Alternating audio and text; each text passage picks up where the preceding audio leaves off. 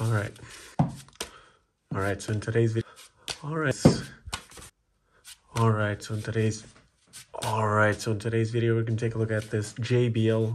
What is it? LINK10. And apparently, my friends found out that I can fix the ports on these, and I mean, you guys seem to enjoy this content, so why the hell not? And so it's again a case of micro USB being a piece of shit port. Let's see if we can zoom in, but part of the plastic has gone away, as often is the case, right? Connectors do get crimped, and then when they do get forcibly inserted, we'll chip away at this. All right, so apparently to get to the charging port, we'll need to remove this rubber base. I've done a video a couple of days ago on a Sony speaker, and that was a pain in the ass to work on because it had a tremendous amount of boards.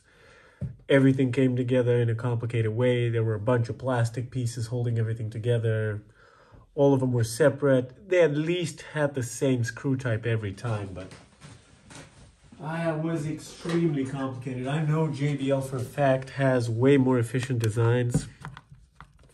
And I would even say they pass the cost savings down to the consumer because for the same money, JBLs usually, and not even sure it's a matter of taste, right? They do sound better than what Sony offers, bang for buck, right? Of course, reliability is probably going to be better with the Sonys, simply because they use better drivers, I would assume. Right, the JBL Charge 3, all of those are doomed to die. Video again up here. What happens in those is the battery expands. No one thought of that ever happening. Simultaneously, they use the shittiest battery supplier on the planet. And literally all of them blow out their, one of these similar part, right, that holds on the battery. And then they start leaking and sound like shit. So you could basically go on your eBay or whatever you have and check for JBL Charge 3s, and you'll see that most of them are broken by now. Mine has developed a different issue. It makes this kind of a rattly noise, and I haven't been able to fix that, so I'm a bit upset on that front. But yeah. All right, so we have a bunch of ribbons here. One for the LED, one for the data, and I think this is for the power. All right, so this is again low pressure, right? Not the airtight, and the airtightness gets happening over here, so that is interesting. Might actually put some silicone over here just in case. But yeah, this is a good design. I like this. All right, and this is a dead port and the reset button. So let's peel away the...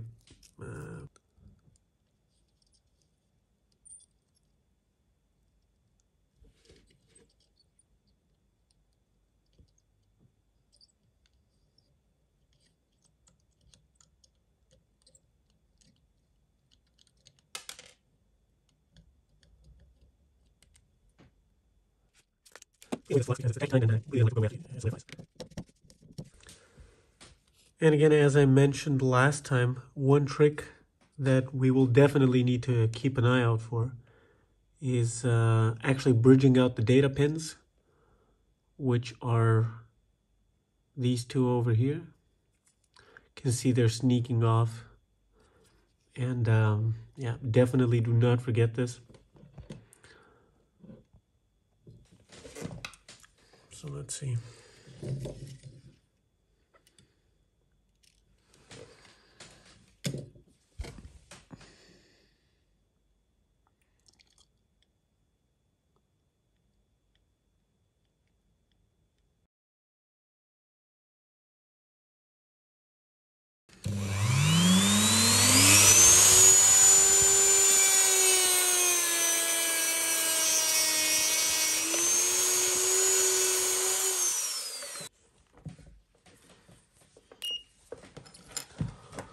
Okay, so I think the rightmost one is the positive, and it's sneaking along this fatty track over here.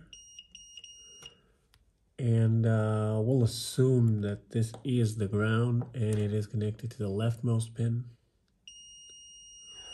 which it is. Okay, so that being said, I'll just create some new pads to solder onto because the micro USB ones are just too small.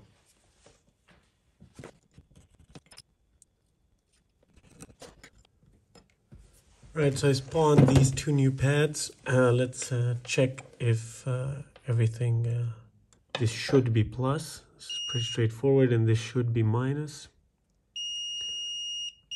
And it is. Okay.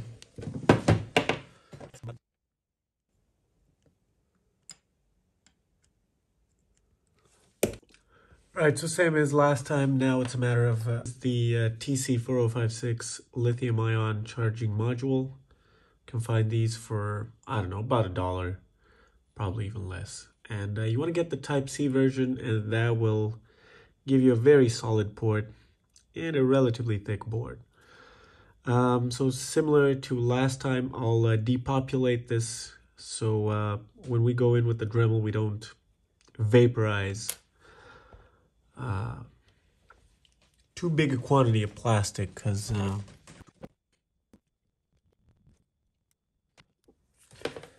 all right, so always when cutting PCBs, I love using this diamond disc, which has been used and abused for a bunch of years by now.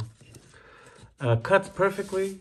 We're gonna cut into this dirty ass box. Yeah, let's not forget the mask. Don't want to give COVID to this fucking board. You guys should wear some safety goggles as well, right? You never know what flies off of this.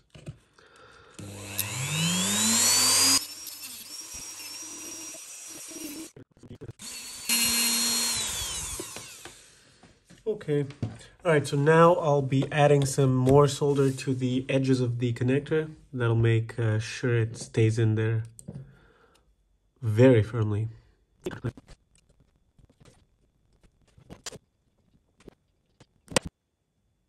Yeah, I don't know how much that's going to help, but yeah, I'll sleep better at night.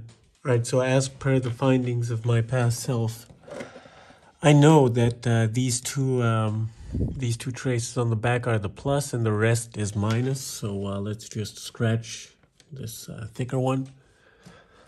It's gonna give us a good plus connection, and then for the minus, we'll probably just bridge onto an existing solder blob.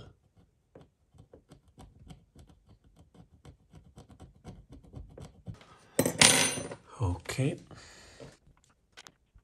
Now let's prepare some wires. All right, so I got some food delivered, but I really want to finish this, so let's quickly finish wiring this up.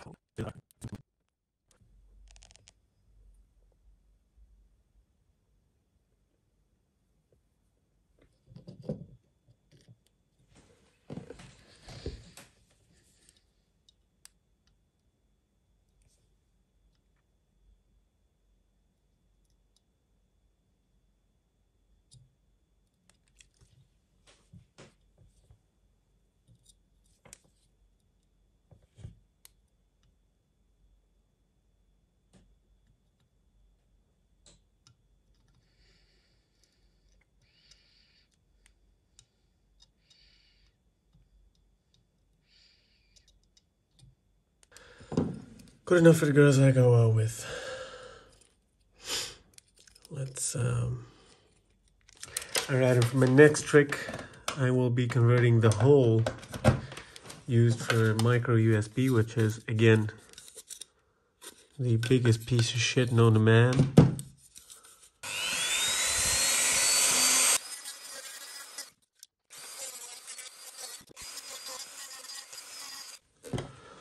Baby file time again.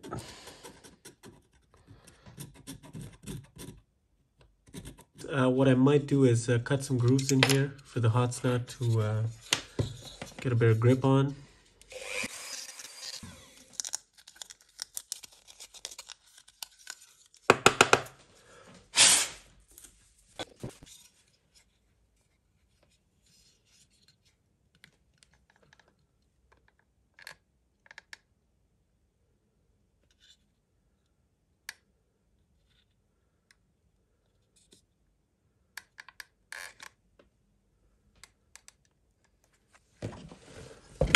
quick baby file time again.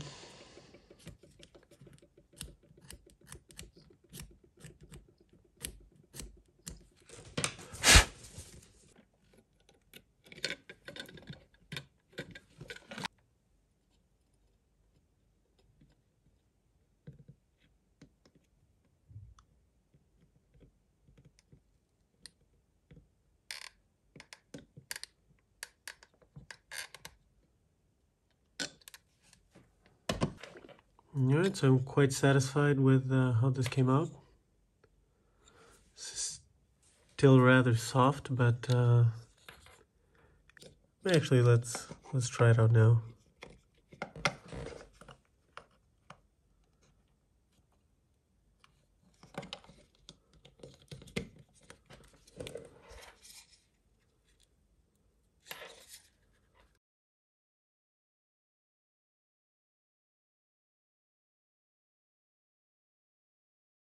All right, so quick change of plans. We'll have to chop off this entire bit. I have this now glued.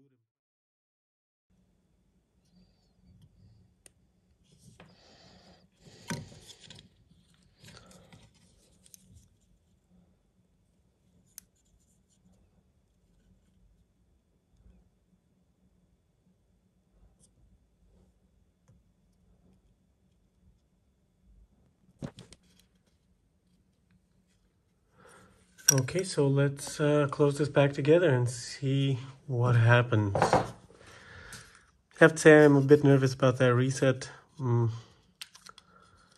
That reset button, I don't know, really hope it doesn't need to be there physically, right? Because it sure isn't. Okay, so no more reset. Yeah.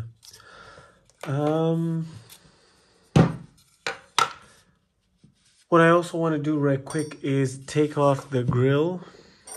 Usually this comes off from one side, and I don't want to clean it.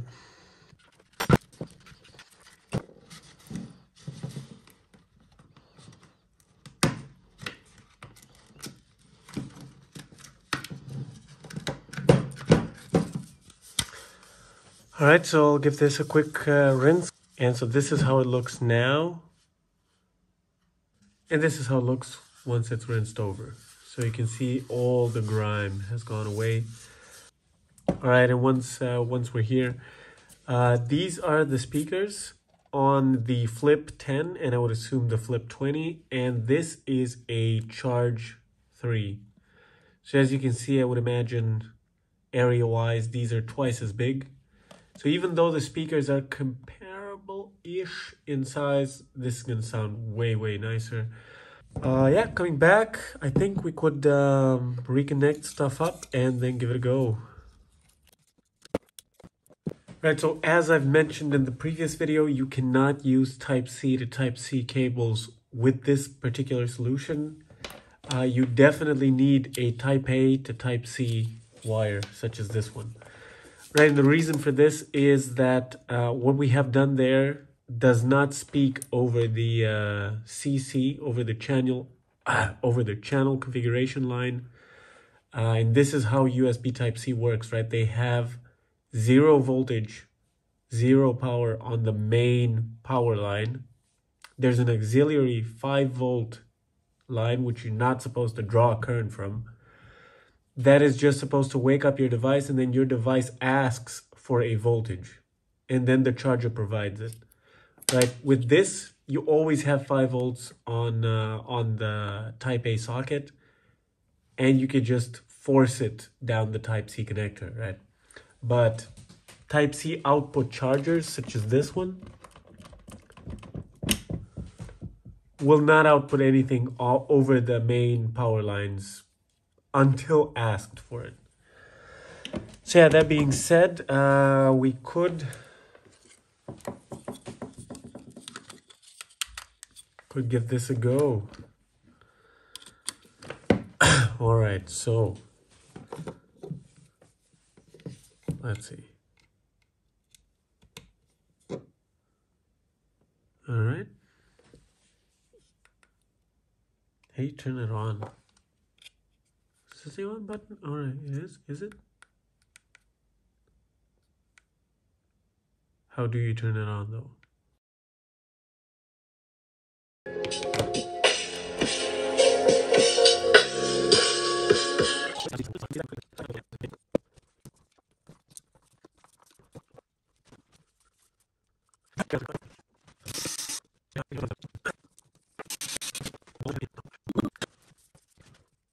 I'll put the cover back on. It just has these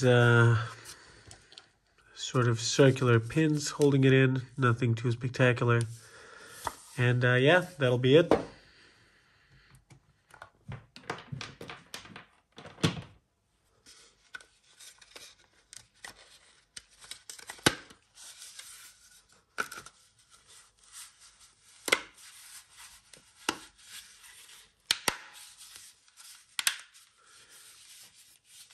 Man, the manufacturing design work.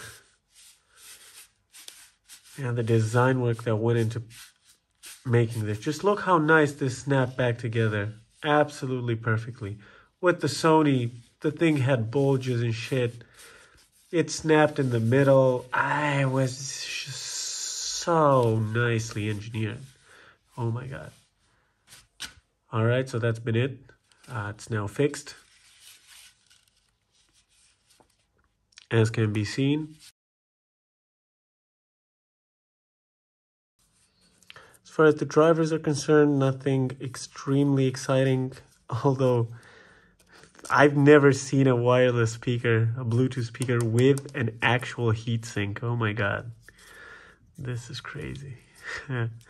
Again, very solid construction from JBL. Battery must be somewhere in here, right? So, very modular, right? Two sides. And yeah, that's about it. So passives look really nice. Really, really nice. Yeah, this heatsink is fucking crazy. Why does it... I mean, how much processing does it do with the mics and shit? And is it for the amp? I don't think it's for the amp. I really don't know. And if it's supposed to run off batteries, like how hot was it getting that they decided to... Did it overheat if you spoke to Google too much? Like, okay, Google, how's it going? Like, what do you think about Hegel? I don't know, like, anyway, would overheat or... It's super weird. I don't know.